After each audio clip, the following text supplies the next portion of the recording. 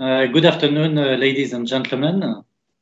It gives me a great pleasure to set the context for this next panel discussion, which is coming within the 43rd AGM of IFCCI, the Indian-French Chamber of Commerce. We are inviting for soloing global leaders of various IFCCI members across all sectors of activity. And the theme is, can India become truly a global hub as a market and for manufacturing? This theme is extremely very timely, actually, as Sumit said, because of COVID and despite COVID. Actually, when you will talk, please think about three ideas. Ease of doing business. Actually, India, over the last months, years, has had a very great dynamic move, now being on the 63rd rank, where some years ago, it was at the 150th rank. So a great move. Make in India has become a very political word and is used in every industry.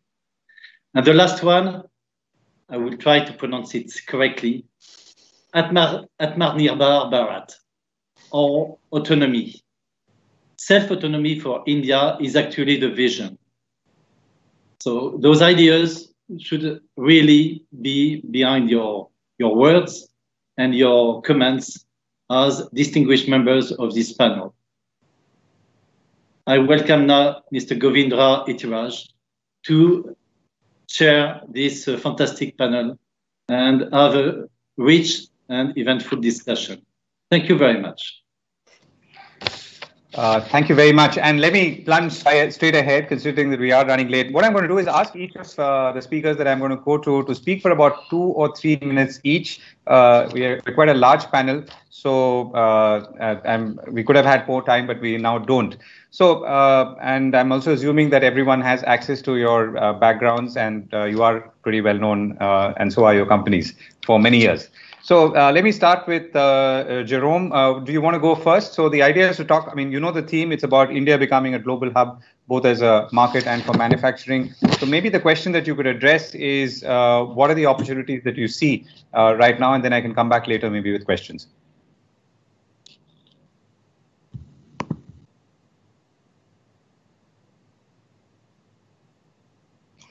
Okay, you have to unmute, Jerome. Can you hear me? Yes, go ahead.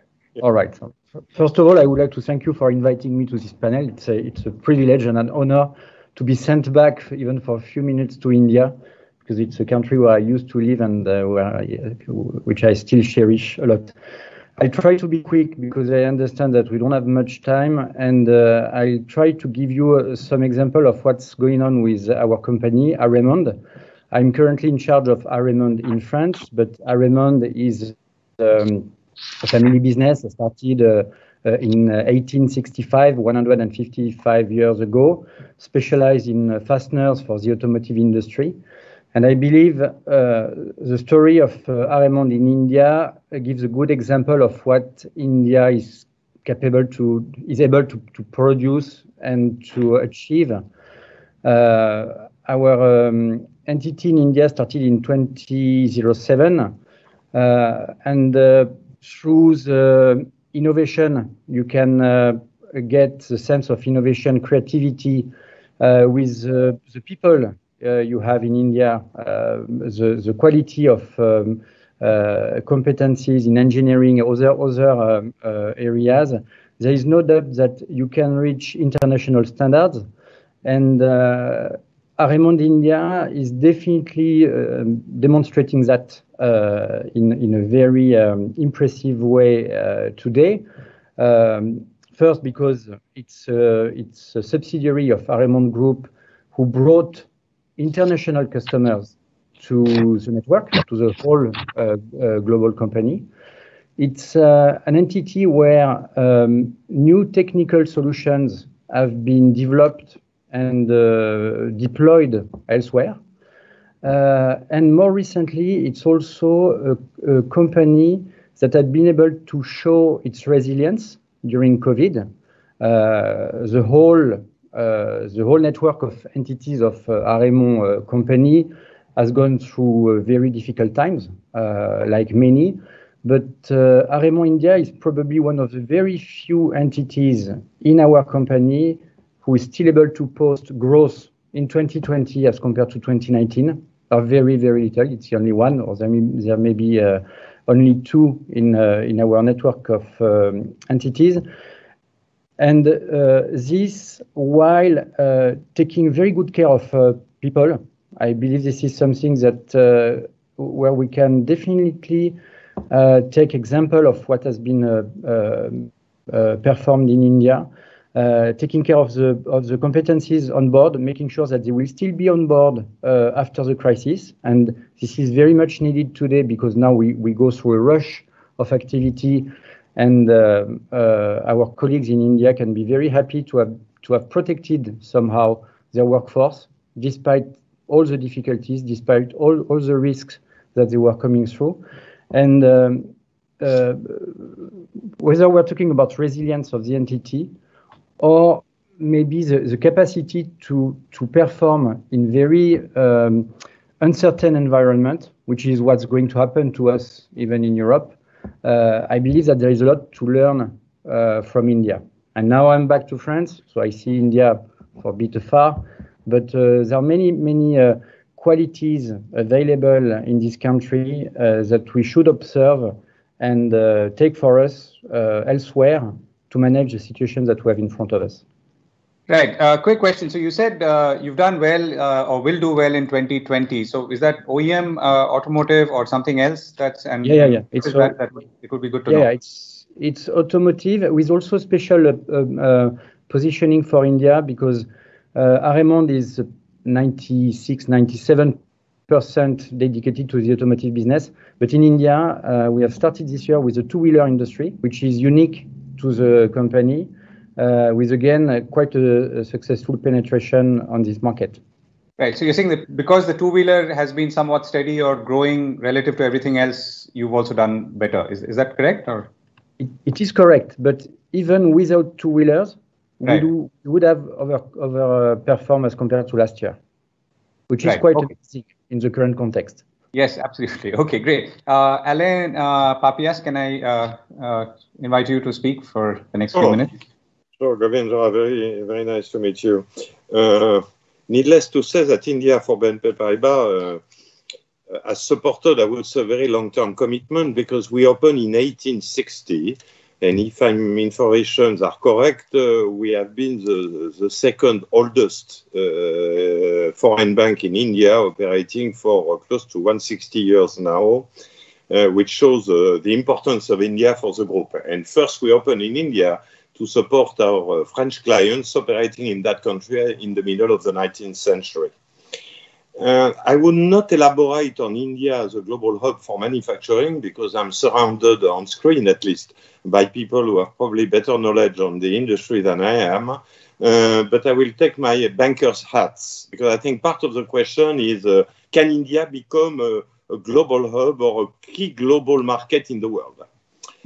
Having operated in that country for 160 years, I would say we are very happy with the development, and at the same time, we find it sometimes difficult to qualify India as a global hub for a series of reasons. And I think the capacity of the country to become a global financial hub is there, but needs probably some enhancement or some modification in the way banks globally operate in India.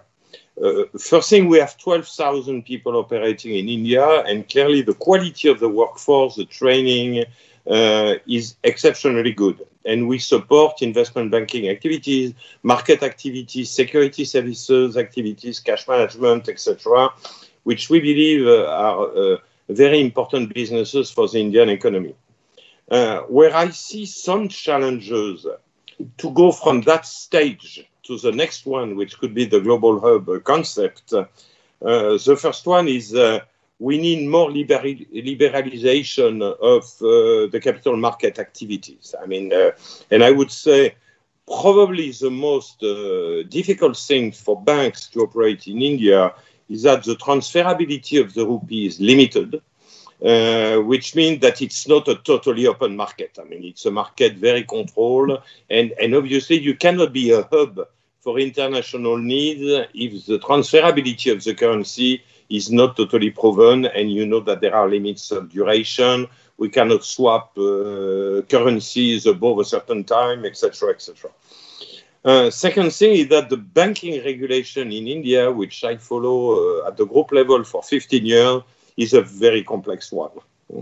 You talk to lawyers which are specialized in regulation, and they tell you, yeah, but be careful, there is a regulation coming from Delhi, the local regulation, etc. And having had the opportunity for some acquisition that BNP Paribas made to have visits with the Ministry of Finance cabinet director in Delhi, it's complex. And then some simplification would be welcome, I would say, for foreign investors.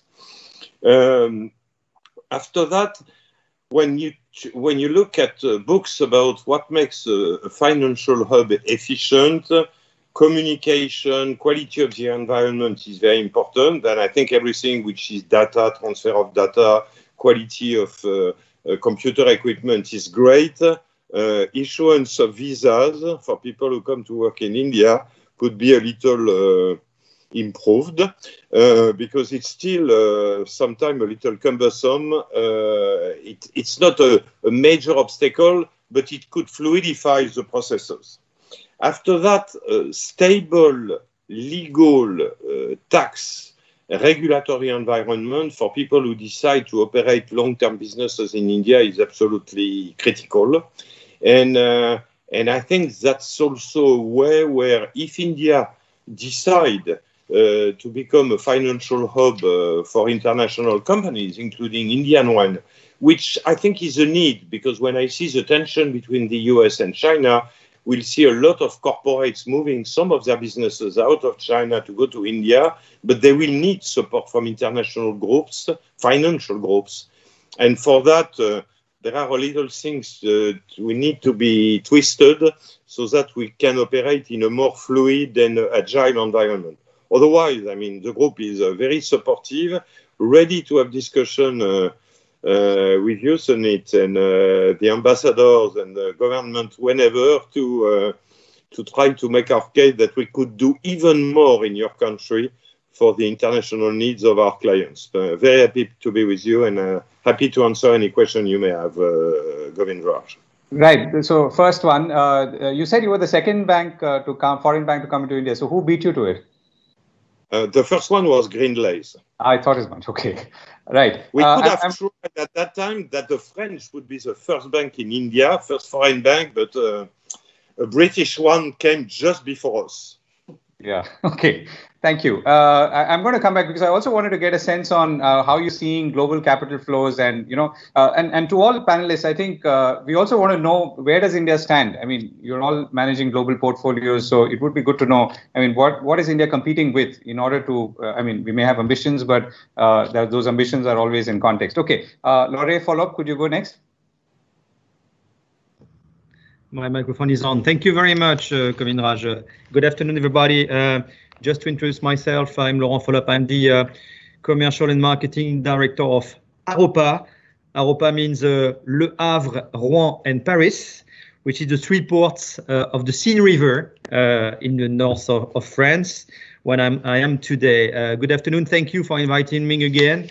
I'm going to take 6 to 7 minutes, not more, to give you, first of all, our perception of the Indian market as per our port and economic activity point of view, what we are doing today to support the India's development, and what are our future challenges in the world today, in the COVID period that we are facing, everybody. First of all, our perception of the Indian market, according to the international trade that we are managing, is India is a really fast-growing country. India is a member of the G20 with the strongest growth in GDP since more than 10 years now. If I look at the figures, 2014 was plus 7%, 2015 plus 8, etc. So it's really something that it's important for us because it's really fast today. Plus a global view on a strategic axis on the Make in India policy, which is very important for us. The program has been set up in 2014 by the government, which aims to increase the GDP share of the manufacturing sector to 25% in 2022 and 30% in 2040. This program targets 25 very strategic sectors, very interesting for us, of course, mainly textile, foods, machine tools, transportation, electronic and defense, for example, in which India has really a competitive advantage today. I can also give the example of healthcare industry, pharmaceutical industry, and also information technology. The policy is explicitly aimed at promoting investment in the manufacturing sector on making India a real hub for regional and international markets. To do this, India already has some very important and main advantage.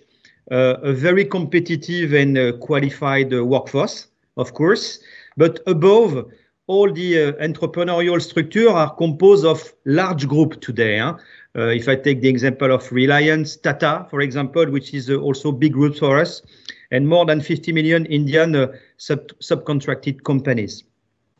Based on this overall strategy, we are really focused ourselves on some strategic sector to continue to promote our business and to continue to have exchange between India and Europe going through France. The first one is textile and garments, which is a very important sector for us. On our export side, looking at the potential of the Indian garment market, more and more international brands are entering today the market, not only the main one that we know already, like the French luxury products like Chanel, Louis Vuitton, and the other ones, but also some brands like Lacoste, Celio, and Promode are investing more and more in India today. Second sector, which is very interesting for us, and certainly at this period very sensitive, is the healthcare sector.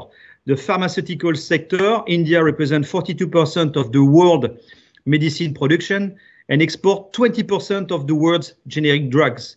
The country has leaders such as Lupin, Torrent, Cipla, Sitka, but also all the international groups today have some production units or different suppliers in Indian country, like Sanofi, for example, like Boiron or Novartis.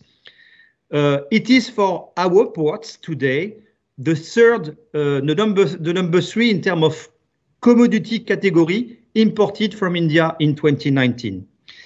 The third strategic sector for us is energy and chemical. India is the leading exporter of petroleum products in Asia. It is also a very large importer of basic products and raw material because it is because of its important development since many years. The country energy supply will be one of its greatest challenges and at the same time an opportunity in the transfer to new energy today. Okay, Aropa is also being chosen by a big group that you may know, Siemens Gamesa, to develop a wind farm industry in the port. So change of energy today would be also a key success, and India will be part of it, certainly. So after the general introduction, India is, of course, a key business partner and continue to grow with our ports and with Aropa. Just to give you some figures, around more than 30% of for maritime global container traffic on the 10 last years. We have increased more than 30% the volume. 2/3 of this business is on import, of course, from India to France. And our top commodities are textile, clothes, synthetic rubber, and latex. Synthetic rubber, latex for our export. We concentrate our business to Mumbai area, of course, but not only, with an important part of development for the port of Mundra, Azira, and also the region of Tamil Nadu, Chennai, Tuticorin, and also Kolkata, which is more and more growing port for us. What is important to say is sea freight company, the big ones, for example, like MSC, WOCL, APAC, COSCO, ONE, continue to invest and create new services, fast services between India and Europe. To be able to conclude, how can we continue to support India and what are our new challenges? We continue to have regular missions. This year it's not possible, unfortunately, but we continue to come to India with a meeting with ports, governments, representatives, plus some panel speech on many logistic conferences in order to share our strategy and our initiative on digitalization, for example, sustainable developments as well. Leitmotif is also to support customers, which is important, to become more global, more digital today, and India is really a part of our strategic business for that, and also to become smarter and greener, which is important for the ports today, really smarter and greener. So, and I finish just due to the COVID, we certainly have more things to develop like logistics today, warehousing activity. We will have more stocks today. And more generally, there is we will continue to develop and to get great success. So definitely, yes, India is a global hub for manufacturing with international port of view, for sure. Right, thank you very much. Marc Pasquet, Michelin, can you go ahead? Yes, good afternoon, everyone. Good afternoon, Govid. I'm very pleased to be with you today. So I'm Marc Pasquet. I'm the president of Michelin Africa, India, and Middle East. I'm based out of Dubai. As a company, Michelin operates in more than 170 countries, and we are on the entire landscape of mobility. So in India, we go from supplying tires to two-wheelers, passenger cars, truck, buses, up to the Mumbai monorail. And sometime when we will fly back, we'll be also on Michelin tires since we're supplying major aircraft carriers in India. Just to give you an idea, in India, we have close to 3,000 employees. The Indian market is the first two-wheeler market in the world. Just to give you an idea of how big is India, is the fourth biggest car market after Germany, is the fifth biggest aircraft market. When we look at the population of India, the India middle class will soon be bigger than the entire European population. So just to give you also an idea of the potential. And 35% of the Indian population lives in urban area. So when Laurent was talking about ports, we for sure, more goods will be coming. When Mr. Papias, Alain Papias was talking about banking services, it will come as well. So clearly, India has a huge potential because of the size, of course, of the country and the population, but also because it's an evolving population with new needs. We are convinced at Michelin that the mobility needs will evolve in India. And the reason why we came 20 years ago and put a plant in Chennai is because the mobility needs are coming up. All of you that live in India, you see the air quality issues we're facing. We also see a lot of issues in terms of road safety. The reported fatalities per year are close to 150,000 people dying on the roads per year. It's close to 400 people dying every day on the roads of India, and this is reported, so it may be bigger. So clearly, as a company, and since we believe that everything will be sustainable, when we come to India, we want to contribute to a sustainable mobility, but also to a safer mobility. And that's why when we came to India, we came with the latest technology, and we came also with a lot of activities to help people have a safer mobility. This year, with Total, we will be training close to 9,000 kids in 110 schools across the country to teach them how to be safer on the roads. Maybe one last reference about India and the sustainability. Just keep in mind that 20% of the fuel you use in your car is coming from the tires. So clearly you can see that the tires can be a huge contributor in terms of improving the air quality of India. So when it comes to India as a hub for manufacturing. We came to India. We are bringing the latest technology. We want to differentiate by the top, so we bring low rolling resistance tires, safer tires. From a business perspective, when we settled our operation in India, I would say that our experience has been pretty good. We set up the operation in Chennai. We have a new operation, digital worldwide hub in Pune. And so far, it has been good. Even though some infrastructure such as road and electricity could have come on time, that would have really helped. Do we have the ability to, at some point, manufacture from India for outside of India? We do it already. But if we wanted to accelerate that, for sure, we would need, and I think Alain was talking about it, we would need maybe a little bit more visibility on some regulation that may come to hit us. We've been impacted in the past. We're impacted currently with some import restriction. We are working with the Indian government. But when you invest for hundreds of millions of euros setting up a new manufacturing plant, you need visibility on regulation that could impact your business. You need visibility and ease of doing business. Progress have been made, but on labor rules. So clearly, you know, there is a way to go, and we're contributing with the Indian government to help ease the way we're doing business in India. Right, Mark, thank you for that. I'm going to race ahead now. Jean-Marc Baudin, could you go next, please? Yes, good afternoon. Good afternoon to everybody. Yeah, about 3 minutes. We have to wind by about 6:35. Yeah, go ahead. Okay. Yes. Do you hear me? Yes. Yes. Okay. Good afternoon to everybody. So as far as Thales is concerned, it's almost 50 years that we are in India with a strong presence. We have 1,800 employees in the country. And we are doing business in the field of defense, transportation. We have made the signaling of Hyderabad Metro. In the aerospace, serving Indigo, for example, and in digital identity and security in India. To the question, can India become a key global market and a global hub? We've already answered. There is an initiative in Thales, which is called Going Global. And at the global level, we have decided that the three main pillars of our industry are going to be US, China, and India.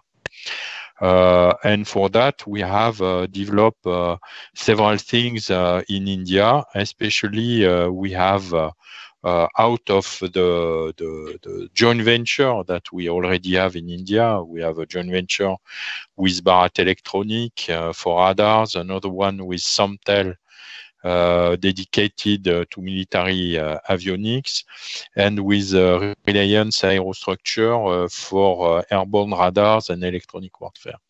But on top of that, to enlarge our presence in India, we have a digital and engineering center. One digital center which is in Noida and which is employing 900 engineers. And the main, I would say, asset of India is the highly skilled workforce we can find in India. On top of that, we have built in Bangalore an engineering center which is serving the whole corporation into the areas we are acting: defense, aerospace, again transportation business, and we are planning to grow it, and we hope to reach quite soon 1,200 engineers in India. So to the question, again, key global market, yes, India is a key global market. Global hub, yes, very good hub, having a lot of resources and valuable resources.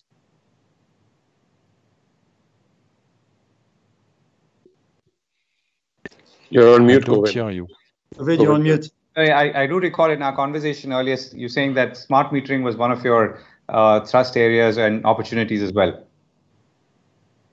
Yes, just to illustrate that it is on one side a big market and on the other side a global player, there is a need for smart metering in India. And according to the size of the population of India, it's certainly the product we are going to develop for the Indian market is going to be certainly the reference at the worldwide level. And smart metering for us is a good example of the way India can be spread all over the world. Right. Namita, it's over to you. And there's Sumit after that. I'm sorry, it's a long list. So Namita, go ahead. Sorry to keep you guys waiting. No, not at all. So my name is Namita Shah. I'm on the executive committee of Total, and amongst the many things that I do, I'm also responsible for India and building our relationship with India. So Total doesn't have a very, very long history in India. We've had a long history, but in a very small field, basically in southern India and in LPG and lubricants. And for various reasons, we haven't been able to, to build a big relationship in India, either because traditionally we were in the exploration and production fields, and that was not something where we saw India as having resources to exploit, and also because there's been, this idea in the company for a very long time that it's very difficult to do business in India. In the last 2 years, there's been a big change. So a couple of years ago, we decided to make a big move in India. India is, and it sort of responds to this idea that everybody's talking about India developing, about ease of business in India getting better, about India being a major market, of course, for energy. But as manufacturing grows in India, as individual citizens of India continue to go up in the ladder, energy demands are definitely going to increase. And the second, I think, big trend, which is very important for us, is everything that's going on around us in terms of climate. And also India's very stated, objective that they want to play their role in reducing the impact of and helping in controlling climate change. So a couple of years ago, we came into India in really the LNG and gas and renewables businesses. So that's the area in which we really want to accompany the growth that we're going to be seeing in India. If manufacturing takes off, and I'm confident that it can, there's going to be, of course, a huge need for the industry to think about where they're going to get the reliable energy from, because having reliable energy is a key to be able to have an economically viable industrial model. And coupling that with renewable energy, India is extremely reliant on coal today for many reasons. One of them, of course, being cost, and the other being it's available made in India. But the energy growth is going to be such that they're going to have to look for other sources of energy. And while there's a massive explosion of renewable energy in the country, they're also, I think, going to have to look towards gas as a source to stabilize the energy that comes from renewable energy. And they also have a couple of ideas about being a sort of a hub for the import of LNG, especially in the eastern part of the country, where they're developing LNG import facilities, which can then maybe access the eastern market in places like Bangladesh and Myanmar. So there is definitely a big change. And if I can sort of close the circle, we were talking about capital markets, and India actually, and we actually participated in an investment in a publicly listed company. I can tell you that it took us almost 8 months to figure out and understand the process and get the answers to all our questions and get comfortable with how it was going to happen. With a partner who understood that we needed to understand everything, but at the same time kept saying, just trust us, it'll work out. and both of those things are true. So we're looking forward to continuing to accompanying the growth that India is definitely going to see. Right. So Sumit, I'm going to come to you. Namita, when can we see Total petrol pumps in the country? Well, in the partnership that we have with Adani, we have decided that we are going to look at the launch in the retail sector. When we wanted to do it 2 years ago, but it was the regulations were very complicated to get a retail license. They've completely changed the processes, so hopefully that will make it easier. And we're looking at how we can get our brand name out there for sure. Okay, thanks for that. Sumit, last word. Yeah, Govind. I think you've got 5 minutes for a hard stop. I want to give it back to you, so I'm going to take a minute if I can. Just a couple of things. India can be a hub as a market and as a manufacturing base for sure. It goes together in a sense. If you invest in the Indian market, you've got to build for India and build for outside India. I think if you look forward to the next 10 years, as India doubles its economy from a $3 trillion economy to a $6 trillion economy, it's a huge amount of money that's going to be consumed and is going to be built in this country. So that's promising. If you look at French investments in India, I got my team at Insight to do some analysis. Out of the SBF 120 companies, only about 80 are in India. And they're doing well. They're about 11 billion euros in sale. They're growing at about 9% a year. They're profitable. But if you go deeper, you realize that 10 companies account for 75% of that. And therefore, the balanced 70 top 80 French companies actually have an average business size in India of only $40 million. So as you can see, there's a lot of catching up to do that French companies have. And there's a huge opportunity going forward. And I think with that, I'll stop so I can leave it back to you to at least ask 1 or 2 more questions. Right. Thanks for that, Sumit. So let me throw it. It's a broader question. I think one is, we know the context. We're talking about manufacturing, Indian market as a hub, as a destination in itself. So what's the competitive pressure here, and what does India have to think about? And whether it comes to global capital flows, your own priorities in this COVID world. Are we in the globalization, de-globalization tension? Where are we today? And I'm sure all of that matters. So let me throw that first to Alain, and then anyone's welcome to pitch in. Look, I think the market macroeconomically for the last years has developed pretty well. Obviously, this year, the impact of COVID will have probably generate a negative GDP, which is estimated between -5, -4, -5, with a rebound next year. Then I think the trend is good.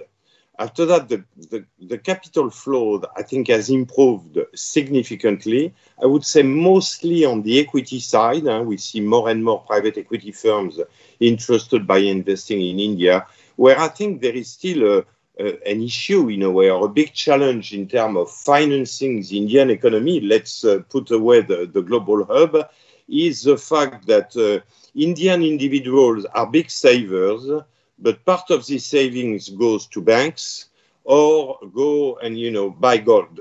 And then the capacity in the country to issue bonds. And clearly, when we have discussion with Indian officials, the biggest challenge of the next 10 years is infrastructure financing, as Mark mentioned. It's a country who needs roads, who needs bridges, who needs new airports, etc. And today, it's almost impossible to finance it privately because there is no long-term investors to buy the bonds. And you probably have seen recently some dramas, I would say, in financial markets in India, where people were financing long-term needs, like leasing company, by issuing very short-term bonds. And then there was a couple of them which needed a bail-in with the support of the government. Then I think making sure that the market mechanism and the regulation is done in such a way that long-term savings are privileged and supported by the government, so that you create a very agile financial market, is what the country needs as a priority. Right. Okay. Mark, a quick word from you. What is India competing with? You yourself are sitting in Dubai, you've got a large portfolio, and so does your company as a whole.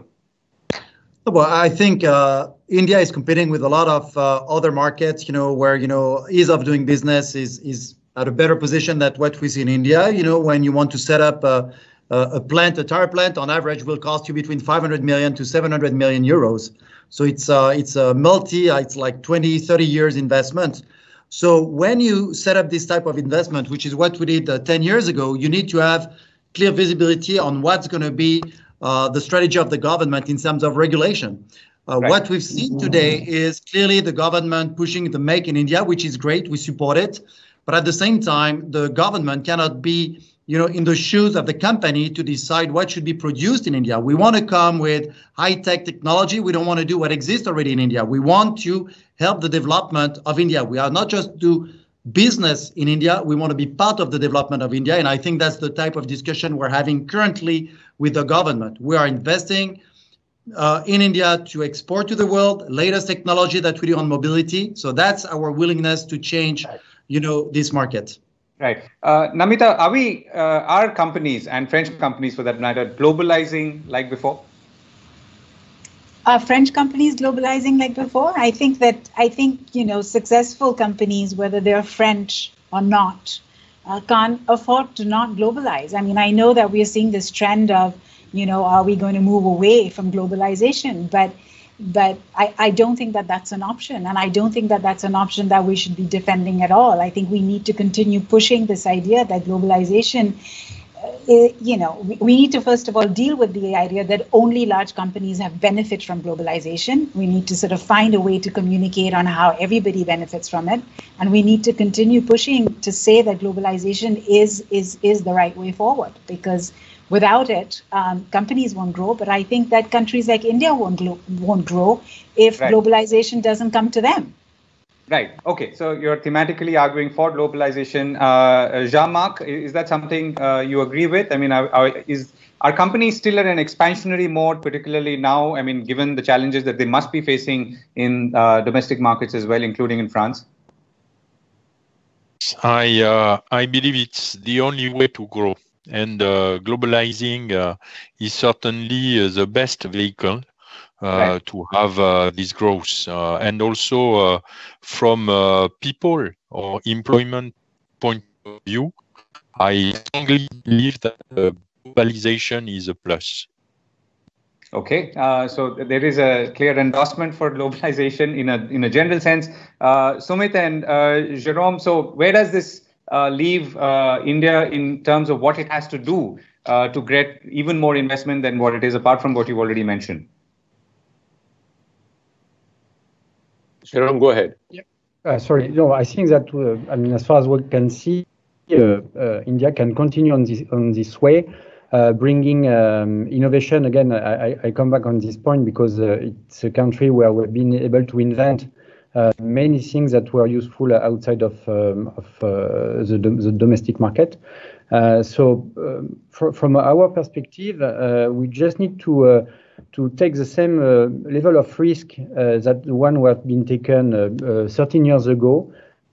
Be confident about the capacity of India to perform even in time of uncertainty, and I'm sure that results will come. I mean, from a single company perspective, but more broadly when we look at that market. Right. Okay. I think we've Sumit, you've gone dark. Maybe you have a power cut or something in Delhi. So that's as always the energy opportunity in this country. So let me come back. Let me as I wind up. Is Mark around? I just want to ask Mark if you're still there. When are you bringing the Michelin guide to India, which in itself is an indicator of many other good things to come? You're on mute. Thank you very much, Govind. Thank you. First of all, you know, I think we need to build a brand. There is not so many people, and you're one of the few that realize that the Michelin tires and the Red Guides are together, the same company. So we're building the brand. We're investing in TV campaigns. I would say that the food scene in India is one of the most amazing and one that is missing, you know, in our guides. So after, you know, you have France, you have, of course, Thailand, you have Japan. We would love to come to India. If you have any contact at the Board of Tourism so we can talk and maybe launch it in the coming years, we would be great. That would be fantastic. And that would be great, and it would make a lot of sense.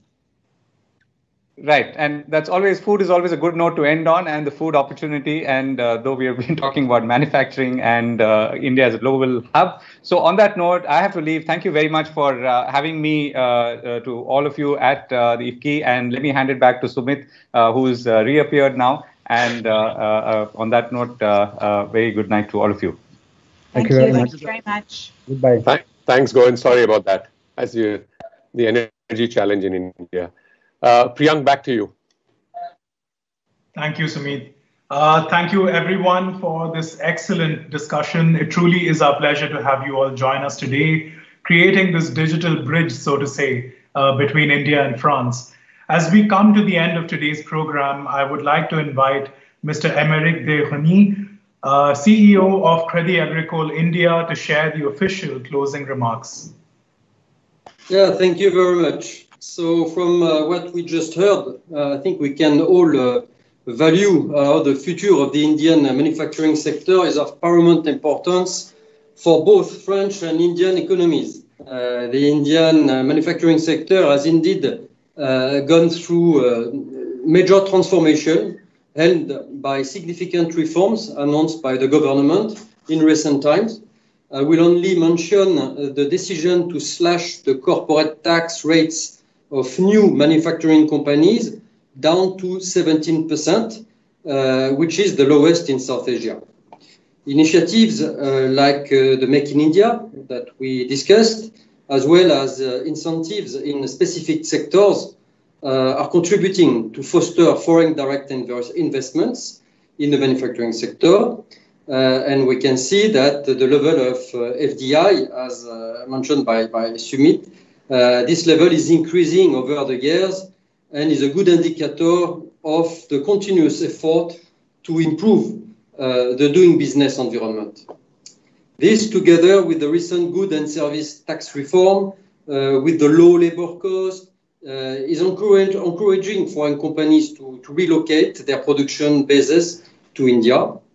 As we discussed, it's a very strong. It has a very strong macroeconomic fundamentals, a rise of a large middle class, the growth and demand potential, a very skilled labor, and a political leadership, which makes of this country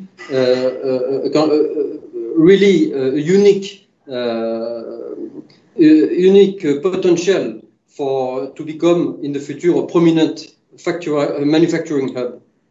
Now, on behalf of all IFCCI members, I would like to thank the IFCCI team who organized this wonderful AGM in such a difficult context. Many thanks, Payal, Bruno, and all the team. I think all the members are really have enjoyed very much this event.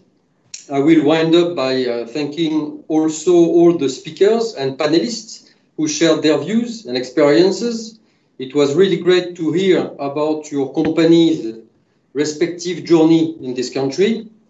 Let's hope that next year AGM will not be virtual. It would be nice to see each other. So once again, thank you all, and have a very nice evening.